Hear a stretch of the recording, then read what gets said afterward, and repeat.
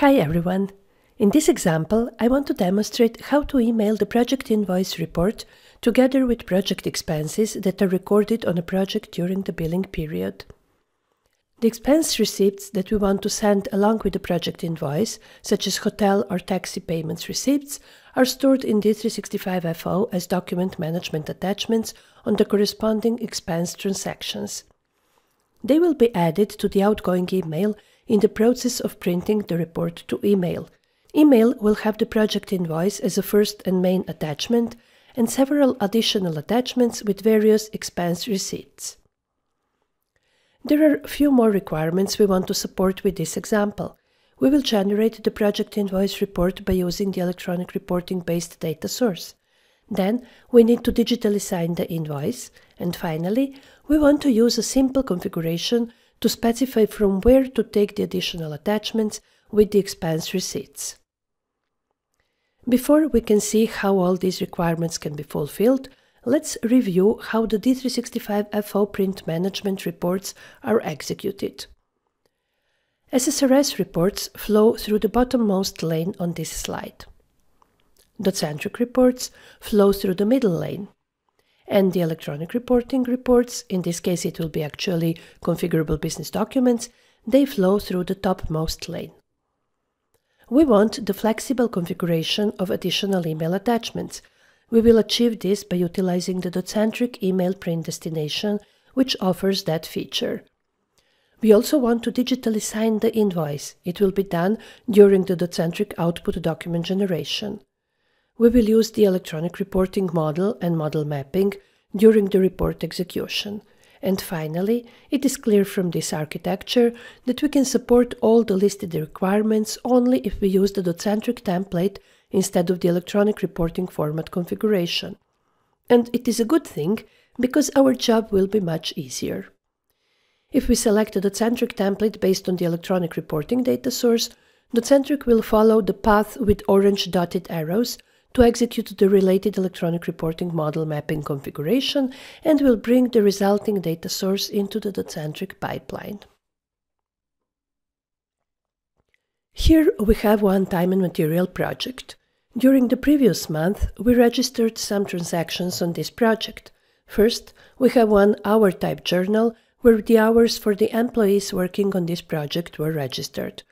Next, we have the expense type journal where the expenses, for example, hotel, taxi, meals, and so on, of these employees are registered. We see some hotel expenses, we register them as separate transactions, and on each of them we see its attachment. When we added each attachment, we decided if we want to send it with the invoice and applied the appropriate properties. The most obvious way is to use the external-internal restriction, but Docentric has introduced the additional fields such as category, which helps in fine-tuning what will be sent. I have introduced chargeable and non-chargeable expenses category, and I'm using it for these attachments. In the attachment description, I'm using the employee name where needed to better identify the attachment once it is added to the outgoing email. We can quickly preview these attachments. We see one hotel invoice as the first attachment. Let's check Diane's hotel expense. For some reason, we don't want to send it to the client. Perhaps it is over the agreed budget, so we put the non-chargeable expenses category on it. Let's check Terry's expense. It will be chargeable. We also added one transaction that is a travel category, where we have several attachments. The first one is PDF with different taxi expenses. Terry didn't provide a PDF but an image with all taxi receipts scanned, which is also fine.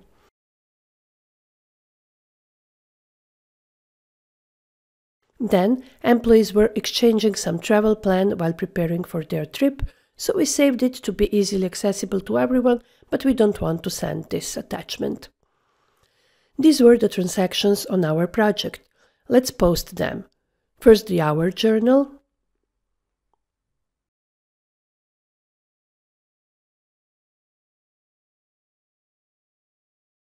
and next the expense journal.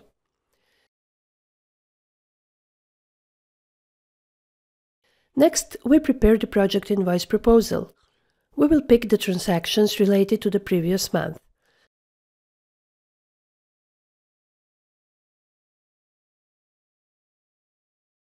Now we have our proposal, and let's quickly review the transactions on it. We got the 4 hour transactions and also the 4 expense transactions. If I go through them, I will see that the attachments from the original journal lines were copied to the attachments on the proposal lines. Let's now post the invoice. I won't print because I only want to see the posted transactions and review their attachments. I also want to first preview the report prior to emailing it. The proposal was posted, but the invoice isn't opened. I will find it if I go to the project and then to the related invoice journals. This is the journal that I have just created, and here below I see the hour and expense transactions. Above we see the attachments that were copied from the journal transactions to the proposal transactions and finally to the invoice transactions. We will go into the Docentric workspace, and here is a tile where we register the reports we want to run through Docentric. I will find the PSA project invoice report and enter its configuration. At the bottom, I see a list of all templates I am able to use for this report. We see that they can be based on the SSRS and electronic reporting data source type. For this example, I will use the electronic reporting based template. I will set it as a default, so that it is also used for previewing. Let's download it to quickly comment on it. This is our CBD replica for Project Invoice, and on the left side we see its live preview, so that we know what we can expect when printing through this template. On a report for Project Invoice, we will configure the security for it. We will specify which signature and appearance visualization we want to apply, if any. Right now we don't have anything configured. We first need to go back into the Docentric workspace and configure the certificates we want to use for this company. I have configured only one self-signed certificate that I had locally, and I have uploaded it to FO database, but you can also use the Azure Key Vault certificates. Let's work on appearances or visualization. You can have more than one and then decide which of them you will apply to which template design. We saw earlier that on our template design we have a really fully occupied layout with very little space for any signature appearance. We can add the appearance somewhere here or modify the layout to move the header below and make the space for the appearance on only the first page. Let's add one more signature appearance for electronic reporting based Project Invoice template.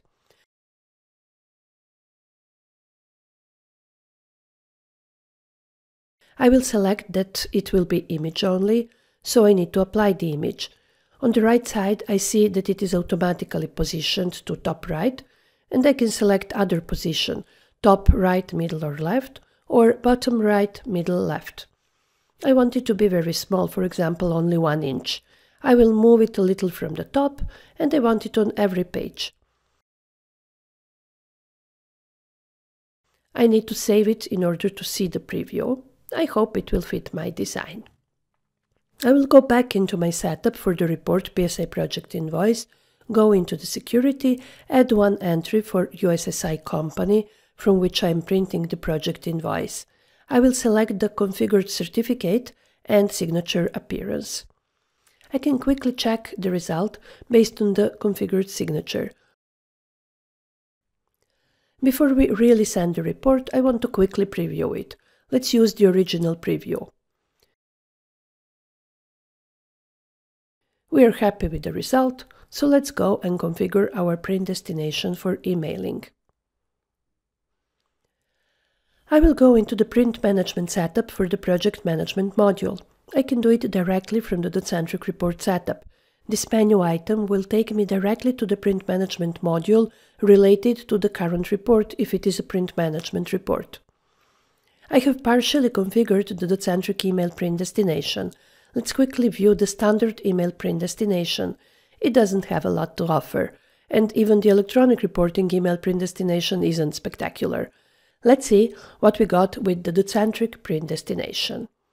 First, we select the template. I have set it to be the default Docentric template. Remember, we marked our electronic reporting based replica to be the default template. We won't use the email templates for this example, but let me just say that they would be very useful if you need to send multilingual emails. In that case, the email body, subject, and sender name and address can be configured for different languages, and the correct combination would be used based on the report runtime language. For the to field, I used the standard email token with the invoice purpose. I could have also used the project email token, which was added by Docentric. Here in the subject, I used a bunch of Docentric placeholders like invoice, invoice number, for month, and so on. And because I don't really want to send the email right away, but I want to be able to see the result before even sending the email, I have enabled Open Email before sending. It will allow me to open and review the email message once it is prepared. Attachment is the report itself when added to the outgoing email.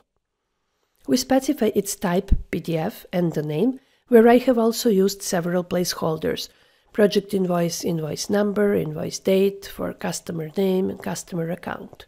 I added also username to BCC, so it will be BCC'd to the user who initiated the printing. We can use nicely structured and formatting email bodies. I put something rather simple, but still with few placeholders and with some basic HTML formatting. I intentionally didn't configure the additional attachments yet. That's something I plan to do now. It is the main purpose of this article, so let us do that together. We need to configure the rules based on which we plan to fetch the document management attachments.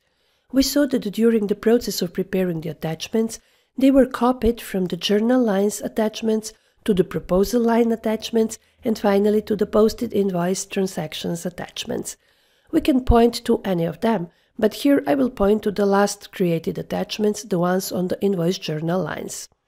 I can leave the remaining fields empty, which means take all the attachments found on the invoice journal lines.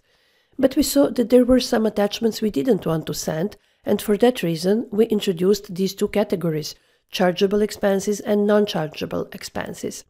That's why I will here select this category, chargeable expenses. I might go further and filter based on the document description, file type, or document type.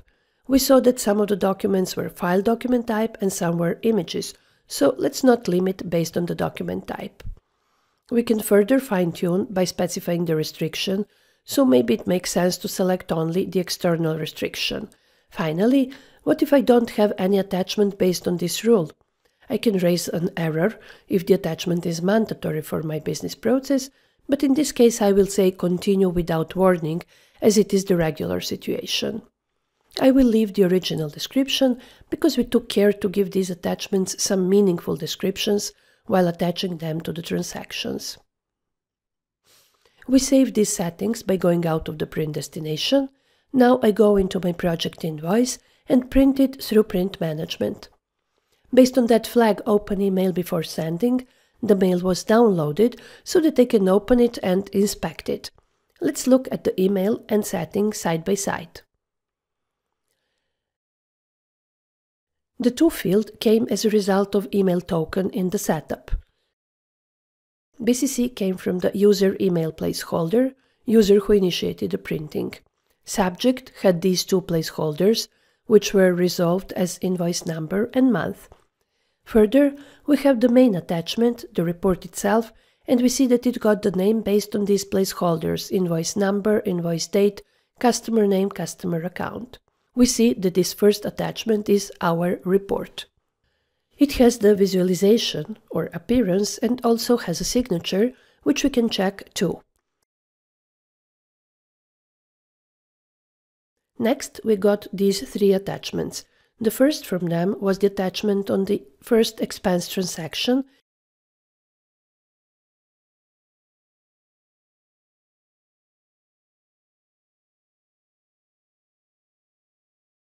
It had the correct category. Other two hotel expenses were internal, that's why they were not added. Then on the travel transaction, there were 4 attachments, but only the first 2 were external with chargeable expenses.